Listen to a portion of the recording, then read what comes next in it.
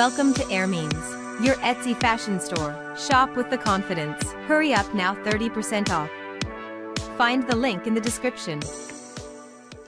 50 Cent has recently recalled how Eminem helped him perform at the 2022 Super Bowl halftime show. Speaking with The Hollywood Reporter, the rapper revealed, "They didn't want me there.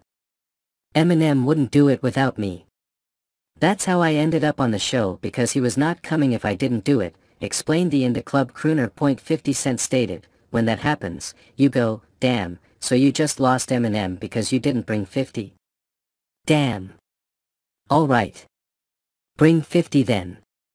But if it was up to them, they would not have me there," remarked the rapper. 50 Cent told the outlet, "I'm the surprise.